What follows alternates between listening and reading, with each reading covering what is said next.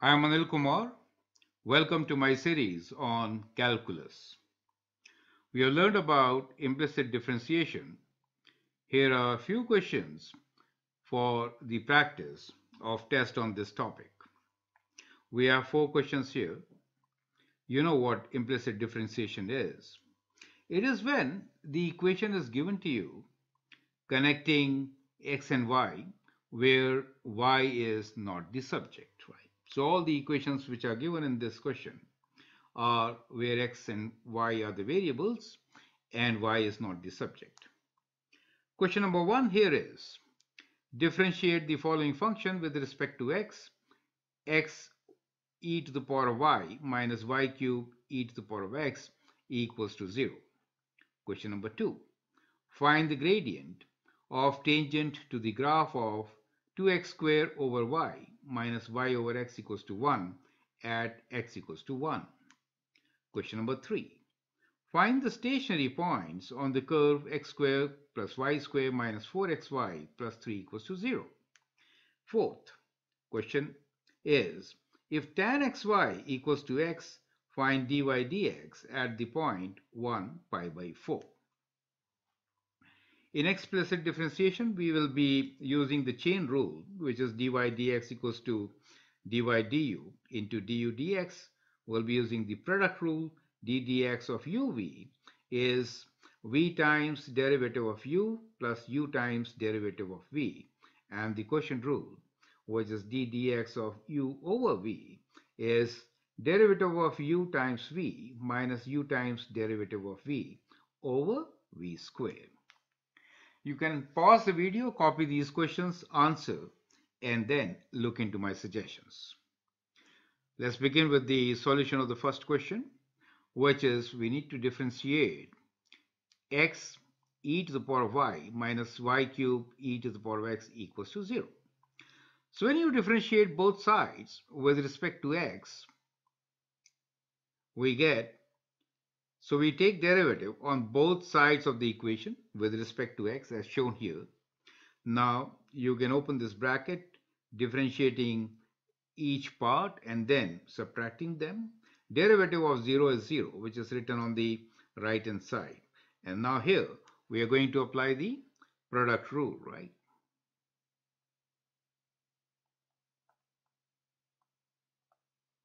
So e to the power of y times derivative of x plus x times derivative of e to the power of y. So that is the derivative of the first part minus, within the brackets, I have written the derivative of the second part. So it is e to the power of x times derivative of y cubed plus y cubed times derivative of e to the power of x equals to 0. So what you get from differentiation is e to the power of y plus.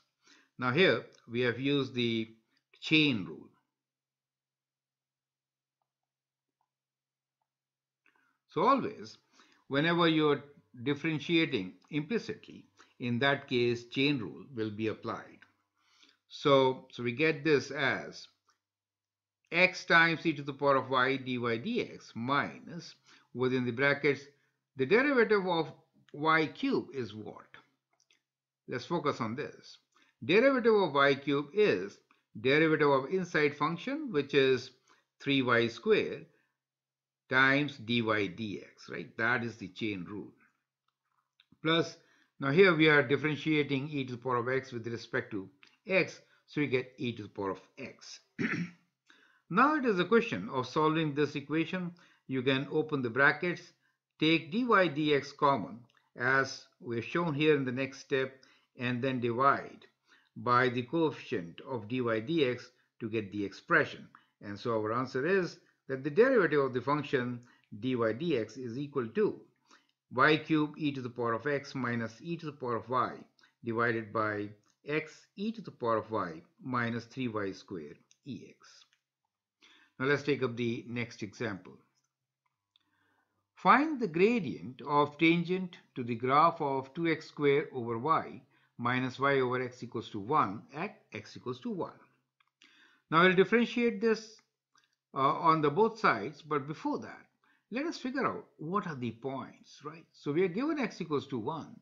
So let's find what is the y value when x is 1. So that is the first part. We'll try to find the points for x equals to 1. When you substitute 1 for x, you get a quadratic equation in y as shown here. So we get 2 over y minus y equals to 0. Multiplying by y, we get 2 minus y square equals to y. And that's the quadratic equation. Y square plus y minus 2 equals to 0. Now you can factor and find the value of y. So we get two values of y. One is minus 2 and the other one is 1. And that means that there are 2 points at which we need to find the gradient of the tangent. So that is kind of very important to understand. Well, for you to understand, we have also given you a graph here for the function, which is not necessary to draw. In fact, it should not be drawn also, but it helps you to understand the situation. So these are the 2 points for x equals to 1, at which we want to find the derivative, okay, which will give us the gradient of the tangent line. So now we know the points. Let's begin with differentiation of the function with respect to x. Now in this particular case, we'll apply the quotient rule, right? Since we have something in the denominator. So we have derivative of 2x squared over y minus y over x is equals to d dx of 1, which is 0. And on the left hand side, we get 4xy minus 2x squared y dash over y squared.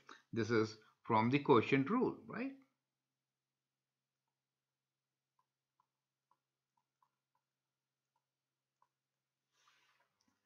So xy dash minus y over x squared equals to 0.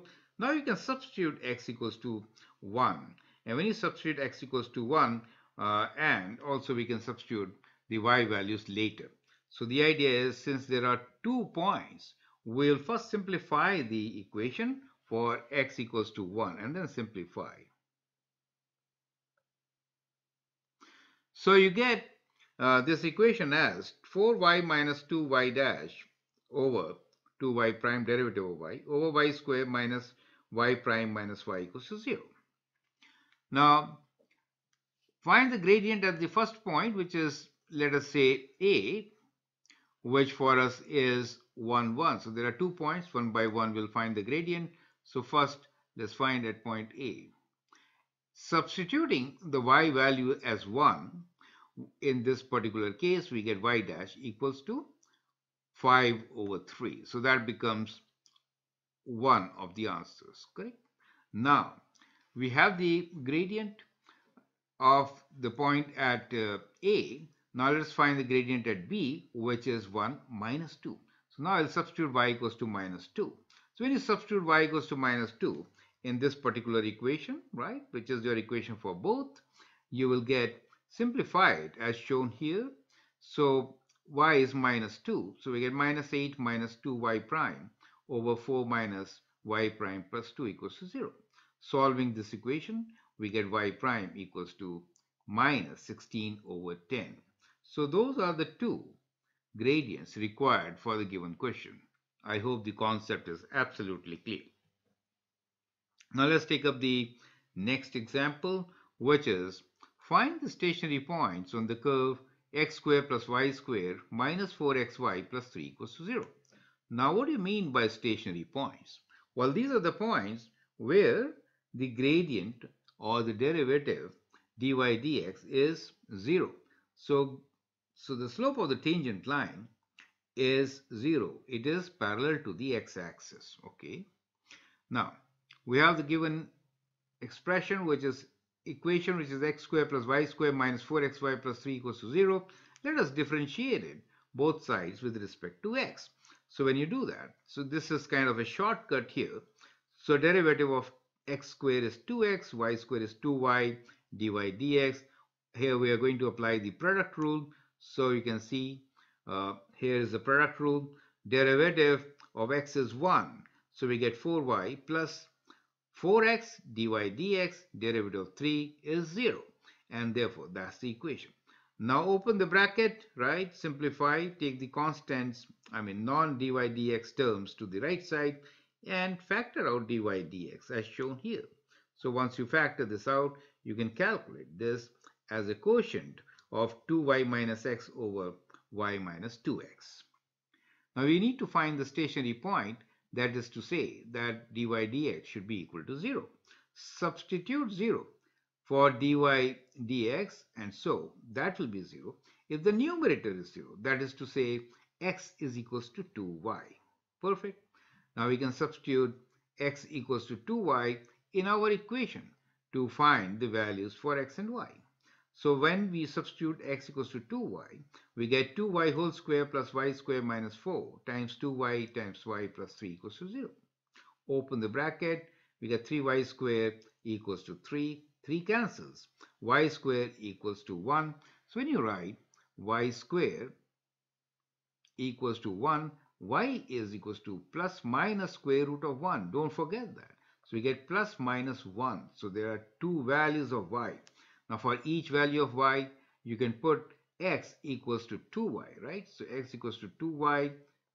In that case, we get x equals to plus minus 2, right? So that is the value of x.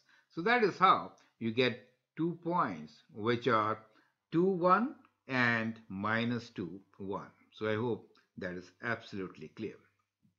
Now let's take up the last example, which is based on trigonometric functions. Well, you should know that derivative of tan x is what? Let's write tan x is secant square x, correct? We are going to use this derivative in the given expression along with the chain rule to find implicit differentiation, right? So we have if tan xy equals to y, find the value of dy dx at a given point, which is 1 pi by 4. You can always pause the video, answer this question, and then look into my suggestion. So when we differentiate tan xy equals to x, on the right hand side, we get derivative of x, which is 1, and on the left hand side, we get secant square xy. We have to now multiply by the derivative of xy. Implicitly finding the derivative of the same, what do we get? We get y times d dx of x plus x times dy dx, and so we can simplify this expression taking secant square xy on the right hand side, dividing 1 by secant square xy. On the left hand side, we are left with y plus x dy dx, and now we can isolate dy dx, correct? So the expression isolating dy by dx is given to you. Now since we need to find dy by dx at a given point, which is 1 pi by 4, we're going to substitute x equals to 1 and y equals to pi by 4, right? So substitute x equals to 1 and y equals to pi by 4 to find dy dx. Cos square pi by 4. So, cos pi by 4 is equal to 1 over square root 2, and definitely its square will be half. And therefore, we get half here for cos square pi by 4 minus pi by 4, and that becomes a simplified expression for the given question. So I hope with this you understand how can we prepare ourselves for a test on implicit differentiation. So we took 4 examples, a variety basically, involving exponential functions, trigonometric functions, and the equations with x and y together. I hope that makes sense. Feel free to write a comment, share your views, and if you want to learn from me, you can always send an email on the address given here. Also check our website for the latest videos. Thanks for your time and all the best.